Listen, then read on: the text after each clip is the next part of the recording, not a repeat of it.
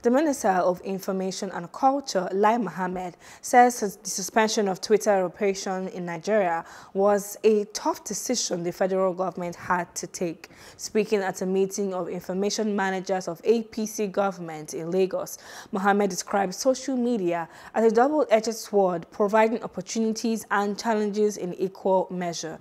He said it provides jobs for many Nigerian youth, but he said it also is a platform of choice for separatist campaigners, especially those who live outside Nigeria. Hello, hope you enjoyed the news. Please do subscribe to our YouTube channel and don't forget to hit the notification button so you get notified about fresh news updates.